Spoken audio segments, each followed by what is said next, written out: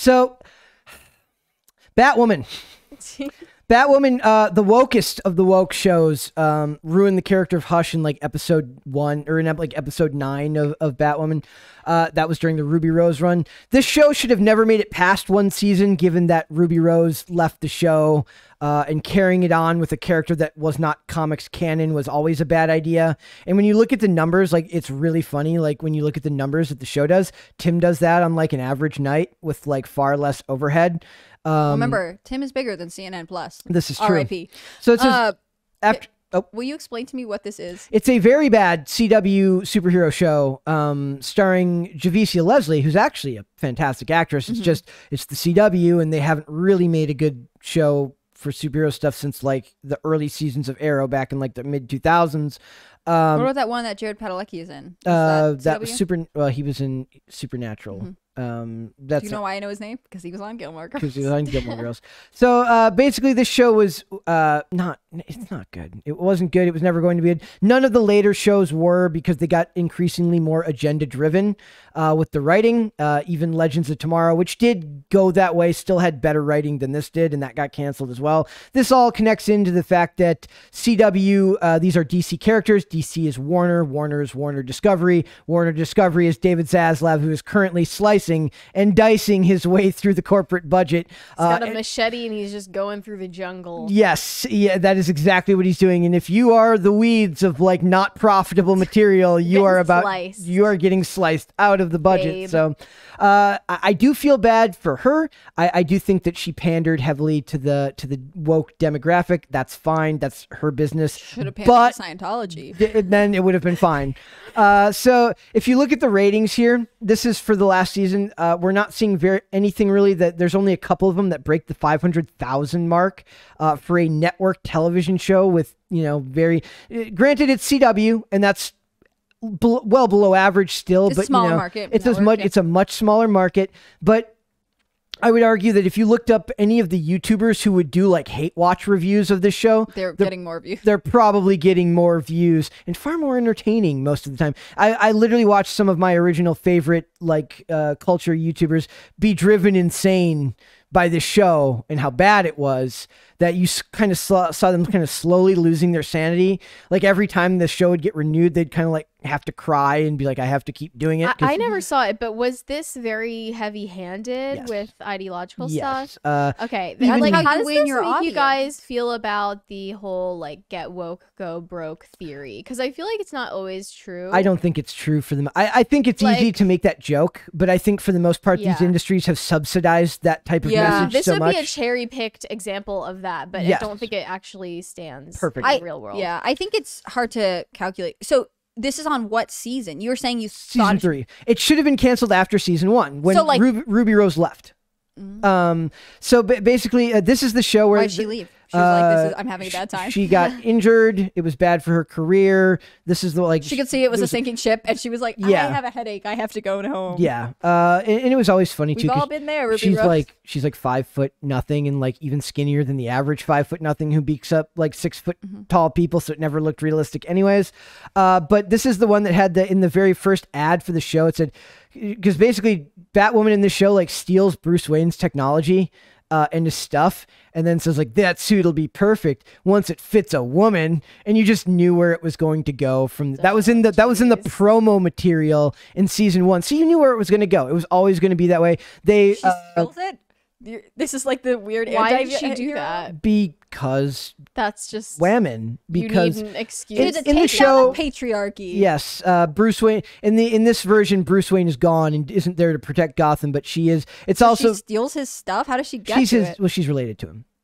How? Niece. I believe she's his niece. Okay. Boo. This sucks. I've never seen it. I already don't like it. So this got 3 seasons, and then Ruby Rose left, and then we have because Ruby Rose played Kate Kane, which is a different character than who Javicia Leslie took over as, which is like Ryan Wilder is the name of the the character. And it's like they even did a thing where they brought back Ruby Rose's character, but like not Ruby Rose because she's like wouldn't do the show. So they had another actress do it and had pretended to be like her face was disfigured.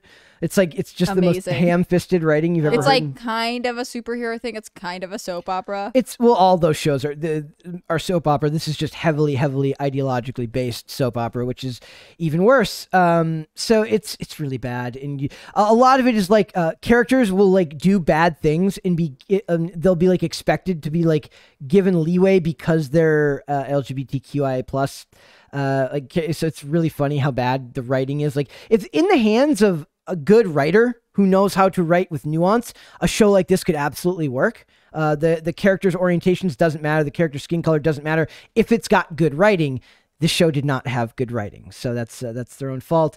And then most of the things I saw were people celebrating it. I don't celebrate anybody losing their job, but it is kind of a life comes at you fast. You should have seen this coming type thing. They had like their own fan campaign where like, get the show renewed, but it's just... And it's actually all the writers who are like, let us still keep a paycheck. Yeah, basically. So, which I sympathize with. Yeah. It's no, it's insane. Like, I don't... It is sort of the nature of TV shows. Yep. So 3 seasons on a show seems... You know, I've always heard that there are so many things that never make it even like into development like that, right? Yeah. Like it's had a good run, maybe just let it go. Yep. So and I don't know if it's had run. Yeah, I was gonna say I don't know if it's had a good run. It has run, and now it's time for it to stop. I don't celebrate any of the cast members or workers losing their jobs. But that's a nicer person than us today. But you know, life comes at you fast when you don't. That's showbiz, baby. Exactly. So please make that the tagline for your show. Now here's an example. I love it. Here's an example where you can do something like this and make it work, and that is they're making a spin-off of the John Wick franchise called Ballerina, based off of characters that are in development from that world, meaning that it's a female assassin character. Are you flipping another sequel into this? Yes. Don't think I didn't notice that Aquaman 2 was a sequel. It's a spin-off, not a sequel. So Ana de Armas, who's extremely popular right now, and John Wick, which is so far made nothing but good movies. They have yet to fail, at least as far, in my opinion. None of their productions have lost. They've made increasingly more money, and the movies have gotten, though increasingly more ridiculous, are still very, very watchable, especially if you just like kind of fun, violent entertainment, which I do. So it says, Ana de Armas is set to star in the upcoming John Wick spin-off titled Ballerina.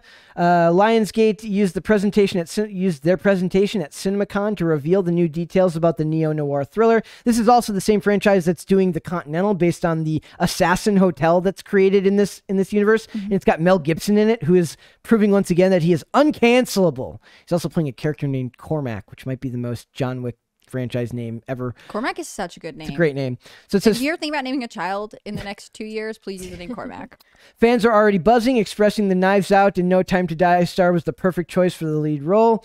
While others commenting, yes, her scenes in Bond. Yeah, she had fairly a good amount of. Girl? I don't recognize her from Bond. I recognize her from Blade Runner 2049. Yep. So she's. That's pretty cool that you like know her from a couple different places. She seems like she's had I a liked good time. her in that. I liked her blonde or her blue hair. Yep. So we'll see where this goes. If there was a franchise right now that I would have faith that they could make a character like the traditional, like people hear female assassin-led franchise, they're going to roll their eyes now because of the oversaturation in the markets. Stahelski and the people that make the John Wick movies are probably the one group of people right now that can actually pull this off and not make it feel. There's an oversaturation of that? Oh yeah, the 355, Atomic Blonde off the top of my head. Better than me. I'm kind of sold just based on the title. Criminals. Peppermint. Sorry. Real ones, not fake ones. Peppermint. Female action star has been shoehorned for the last several years, and it never comes off as authentic. If they had Gina Carano doing those roles, somebody who's physically looks the part, that makes sense, but a lot of times it just doesn't with the people that they hire to do these roles. And it always comes off as like they're beating up people twice their size in ways that don't make sense. Right. It doesn't come off as natural or well written. Stahelski, the dudes who make the John Wick movies are the people that I would trust to be able to do this and make it work. Mm-hmm. So we'll see where that goes. Oh, did you know Dolly Parton is going to take her award? I specifically did not open the link when you sent it to me because I was so psyched about it. I knew you'd be happy about this. She's anything to talk about Dolly Parton sometimes, you know? I told you. She loves Dolly Parton. It's unexpected that you're a Dolly Parton fan because you're not Southern. I went to... Like, are you into lived country in music? Texas. am not particularly into country music. You're just into Dolly Parton. Dolly Parton is cool. She's an interesting lady. I know not everyone will love her, you know, outlooks on things, but like to me, she's just like a fun American cultural icon. Have you been to her theme park? I would love to go. She wants to go to Dollywood. I pitched recording live from Dollywood for no specific reason other than I want to go. Turns out I should just go by myself because I want to. Lame. You're right, or I need help with the mensch. A mensch? It's like not so good guy. Why? MENSCH? Yeah, it's Yiddish. Musical mensch Dolly Parton looks after her employees. Am I wrong? That doesn't seem right. Doesn't seem right to me. Otherwise, this article is just instantly insulting her. Person of high honor or dignity. Okay, I'm like totally off. Now, if we were Yiddish, talking though, about I am right. wench. Are you like a Yiddish expert? Okay. Musical mensch Dolly Parton looks after her employees at her theme park, spent money on vaccine research to fight COVID-19, initially declined the chance to be in the Rock and Roll Hall of Fame, and now, out of the goodness of her heart, has decided to accept the historic honor. I love the idea that she's so far above the Rock and Roll Hall of Fame that she's throwing them a bone by letting them put her in their Hall of Fame. I just think this whole dynamic's weird. They're like, we're going to put you in Rock and Roll Hall of Fame, which I thought was a little bit of a reach, but okay. Like, Why is it a reach? She's not really rock music, is she? Well, I mean, they put people that are not rock music. Yeah, guitar. They are like the Oscars of places to put things. Like, it seems like they're just trying to stay relevant. I getcha. Then she was like, no, thank you. I decline. And she's declined other... Have we talked about this before? If you heard this rant. You know, she's declined statues that Tennessee has wanted to put up with her. She does... I didn't know that. She's a really serious literacy program for children. And she's, you know, she's... I respect it. Like, she's not necessarily in it for the accolades. She does it because she wants to. She turned down the Rock and Roll Hall of Fame. Then the Rock and Roll Hall of Fame was like, no, we insist and we'll do it anyways. And now she's like, well, okay, I'll accept it. They threatened her. They're like, I feel like something must have gone on behind the scenes. They're like, we need this Dolly. If you don't accept this award, we're going to put you in anyway, but misspell your name. If you don't accept this award, you're still getting it. We don't need your consent to give you an award, I guess. And we're going to make a bigger deal out of it if you don't accept it. Yeah, it's weird. Like, I don't totally understand why they were like, no, but we insist. Did they assume she was just trying to be polite? Or did they assume... by declining? I don't know. They're like, we really need your star power right now. Are they insulted that she was like, no, I don't want to? Says she previously bowed out of consideration in March, but today says in a new interview with NPR's Morning Edition, she's back in for it. The Hall refused to remove her from the ballot. What if she didn't get elected? Also, like, are you allowed to do that? Like, be like, nope, you're staying on.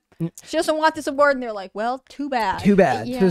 I would just say, because like with the Oscars, you submit your thing, but with this, it's just like you have to. It would be like if you had like a company that nobody liked, and you started holding an award show and started threatening people to like, I'm going to nominate you for an award from my company, or else. I just don't get it. Like, well, I guess they're not used to people turning down this high they have no idea honor. what to do. Says, I would just like to say thanks, and I'll accept it because the fans vote. It was always my belief that the Rock and Roll Hall of Fame was for people in rock music. I found out it's not necessarily that. But if Dolly and I are on the same page. I know, right? But if they can't go there to be recognized, where can they go? And so I felt I was taking from someone that maybe deserved it, certainly more than me, since I never considered myself a rock artist.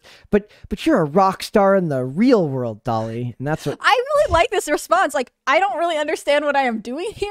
And I feel like someone else should be here. But if you're going to make I found out since that this is like not necessarily, it's called the Rock and Roll Hall of Fame, but Gordon Ramsay won one, so it's fine. Wait, really? No, I'm just kidding. Okay. Well, it's just I would believe it if you said yes. I would like to nominate Gordon Ramsay for the Rock and Roll Hall of Fame. Just the place that gives out awards for no specific reason. Maybe somebody has to have referred to you as a rock star sometime in your life. Someone just has to say, like, who is cool. So this is the thing.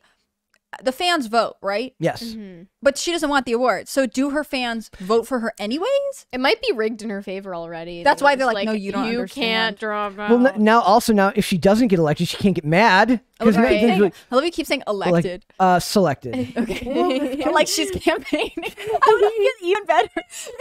Selected. I'd like it even better if it was like we have like all these political vote Dolly. And then the Republican Party is like, we're going to nominate this guy. And they're like, no, we don't want you. And then the Republican Party is like, we insist that you become the president. Can you imagine? The president of the Rock and Roll Hall of Fame. It's like the most successful write-in campaign of all time. That's perfect. That's what she should do. Have a write-in campaign to be guys, thanks for having me on. part of the Rock and Roll Hall of Fame. I can tell. Okay, so if she does not get selected, can she even get mad because she didn't want to be in anyway? She can't get mad. Well, and that's the thing. I'm legitimately curious. Like, if your fans support her, do they vote for her anyways because this is their lady, or is it more in line with her wishes to not vote for her and vote for someone who, I don't know, actually performs rock music? I guess that's up for you to decide. She should make a rock stand. Are you gonna vote for her? I feel like I like her from an anthropological standpoint. I do listen to some of her music. Anthropological standpoint. She's kind of a fascinating study in. What? I think the show has to be over again. Okay. You can do it. I'll go into depth about it one day, but like I really think that she's an interesting person, and like I wouldn't. You just won't vote for her. I didn't realize that I was so dedicated to her cause that I am tapped to vote for her. I didn't realize this is my responsibility. Perhaps someone who can actually name any of her albums should vote for her. But that's just me paraphrasing this explanation she gave the Rock and Roll Hall of Fame. You ready for the last thing we're going to talk about? I don't know, man. What a show this Well, you better be. Angelina Jolie is in Ukraine. Discuss.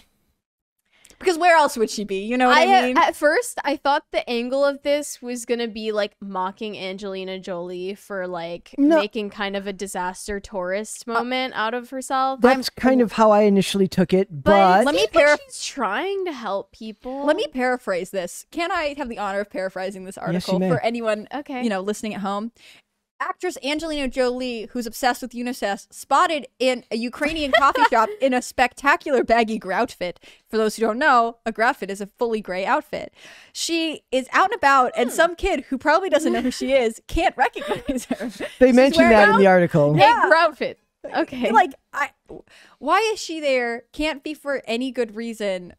But I guess that's how crazy this conflict's gotten. We've had to send in Angelina Jolie. We're bringing out the big guns. Is she going to adopt a bunch of kids? In one of the medical institutions, she has visited children who suffered from a missile strike by the Russian military. On the I don't know how to pronounce it. Man, she wants to be Princess Diana so bad. Children don't even know who Angelina Jolie is. I guess she was in Maleficent. They should get Olivia Rodrigo out there. Somebody spoken from the mouth of a. They're like, I never saw Dixie D'Amelio. They're like someone they actually know. This is crazy. Sorry. They have no idea who she is. The kids are just like, I never saw Gone in 60 Seconds, and I'm not a huge fan of what was it? Look, Big Girls Don't Cry, right? Or Boys Don't Cry. Boys Don't Cry. Send in Kim Kardashian and Northwest, and we'll cover all our bases. Yes. If you look at the kids' faces, they're like so confused. Like they literally don't know who she is. Yes. I'm just saying, she wants to be America's Princess Diana, like visiting a world nation, because she wants to be. Isn't that the first lady's job anyway? You would think, right? But no, we can't send her. Our celebrity culture is just so like topsy-turvy. It doesn't make any sense. Jolie is a United Nations Special Envoy for Refugees, but I don't know how to pronounce that name. She's qualified, and that makes sense. Head of Global Communications for the UN High Commission for Refugees. High Commissioner? That's just... Okay. The thing is, she just wears a nice baggy sweater and has great skin, and they're like, you would look great looking sympathetic next to something. It said Jolie traveled to the region in her personal capacity and that her UNHCR has no involvement in this visit. So it's not diplomatic. It's just her like, I'm going to go be in a war zone because reasons. She also went to Yemen last. And what I'm saying is, like, I didn't see anything in the article saying that she was there bringing food and supplies. No. That didn't say that she was... Did she donate to anything? I'm assuming she donated money. She just graced them with her presence, even though none of them have any clue who she is. They're like, she doesn't speak their language. This doesn't make any sense to me. I love the kid on the phone in the Daily Mail article who's like, I don't know who that is. So embarrassing. What is she doing? I mean, look, I can, I don't know how much risk she's actually in being there. Like, I don't know what her contacts are in these regions. I know that by drawing attention to a place like that, she's like letting people know that there's a lot of people in one area. That feels like that could be a security risk if we're to me. In the middle of a war. Yes. I don't know how popular Angelina Jolie is in the like. If she's like one of those celebrities who's like, they're huge in Brazil, yeah. Right? There are some celebrities that like just blow up in one area. Right, I get that. I don't know. I didn't know her market was Ukraine, especially Ukrainian children. They literally don't know who she is. Now, if it said, went to visit a Ukrainian middle-aged man's club where a bunch of dudes my age or like older are at, then maybe they would know who she is. But I don't think a lot of the kids, I mean, maybe theoretically if they saw Eternals, which is like a Marvel movie that came out last year that she was in. No, the thing is, no. They said, why not just send financial assistance? I know she probably has done so, but her visit will more than likely just be an inconvenience. Imagine all the logistics, manpower, and security to keep her comfortable and safe. So unnecessary. That's what I'm saying. I don't know how much she's spending on security around her, but it's like, I would be, now if they were like, she requested no photos be taken, I might be more, because she's humble. She's just doing this for the kids. But then strategically, there was just one where she looked polished and put together at a coffee shop. It's just I don't know.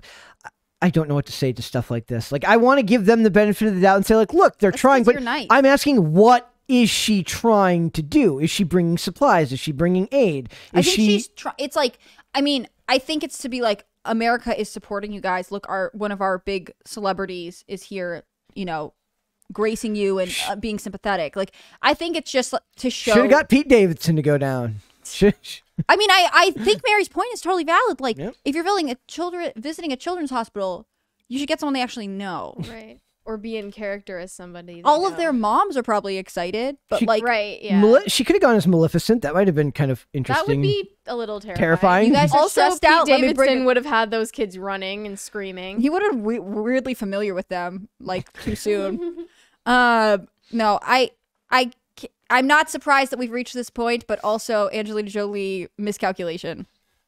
Sharing a clip from the Maleficent star on her Instagram stories, journalist Maya, I can't pronounce that last name, I apologize, wrote, as reported to the Daily Mail, nothing special, just, what is the name of that city? Is it Liev? Is it like Kiev, but pronounced differently? Yes. Like, okay, I don't know, but you should say it like that. Lviv, maybe? I just went to have coffee, just Angelina Jolie. Ukraine is simply supported by the whole world, she continued. In the footage, which has since been shared further on Twitter, Jolie appears to sign her autograph before continuing through the coffee shop. So maybe she really likes that coffee shop and really she's been there before. Like, I have been craving an iced latte in Liev.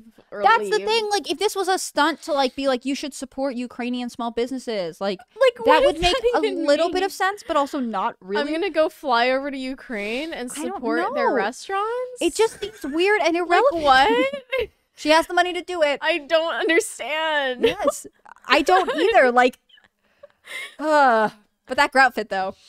That grout fit. I'm gonna be using that term. Brett, are you tired of us already? How's your Monday recording go? Brett's had it. I'm over. Brett was like, please come on the show, and now he's like, never again. So I don't know what to say about this other than like, I'm just over it. The virtue. I guess if I was to say like, at least it's like the ultimate virtue signal. If I had to like, as somebody who hates virtue signaling, at least I can reward. I can like appreciate somebody who goes all out for their empty, vapid virtue signal that means nothing. I just think we're in the middle of very complicated conflict there. Like, Angelina Jolie, I guess the UN sent you, but it seems like a strategic. UN didn't send her. They didn't send her. They didn't. So they're just throwing around her UN title, which she has for I don't know why. It says that she's there in a personal capacity. What does that mean? It's like she thinks she can save them because that's how like elegant and graceful she is. AKA awfuls. Yeah. Fluent white liberal. It is what it is. I couldn't believe that. A fluent white female liberal. Yes, that's her. That's between that and everything else with her, I can't. I don't know. Also, she's dating The Weeknd. I don't know if that matters to anybody. I don't know if that's actually confirmed. I decided to say, well, he made a song lyric about a movie star. So she's a wall, affluent white awful. Liberal. Yes. Yeah.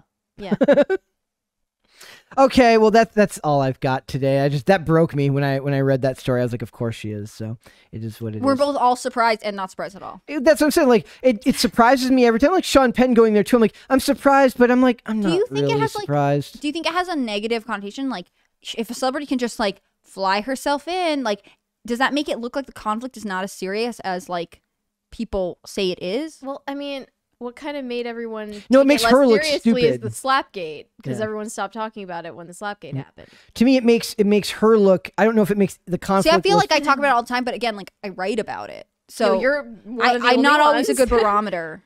Yeah. I'm saying I don't think it makes the conflict look less serious. It makes her look more stupid to me. But that's my own. I think it could do both, right? That's my interpretation. If it's now safe enough for celebrities to go there just to look good and have a PR stunt, like there is no way of walking that back. Yeah. Thanks for watching this clip, guys. If you want to see full episodes or follow us on social media, links are in the description below. Bye. Bye.